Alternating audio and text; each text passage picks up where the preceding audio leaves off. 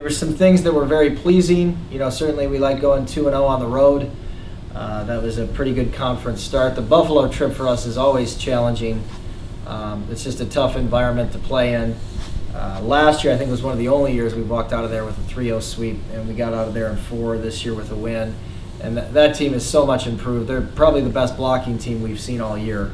As a side note, Friday we got to do Niagara Falls with the team, which was kind of fun. We try and go every 4 or 5 years just to make sure everybody on our team gets to see it. We were excited to hear she got her 1,000th. I actually think I saw it on Twitter or something.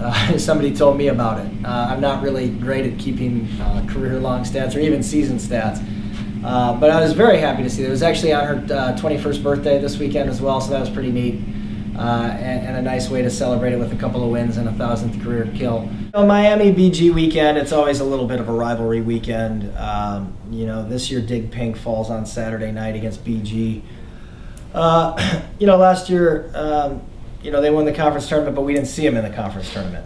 I think the bigger thing is our mentality as a group is, as we said last week, is we weren't picked to win the conference.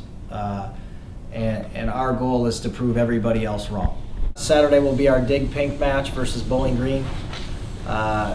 We've been doing Dig Pink since I've got here. We've probably raised well over $10,000 towards the effort, and it's a volleyball program to raise awareness of breast cancer, and it's great. We wear pink uniforms. We've done a variety of things in the past. We give out pink events for our fans. First 500 fans, I think, get something. And so it's a lot of fun for our program, for our team, and it's obviously for a good cause.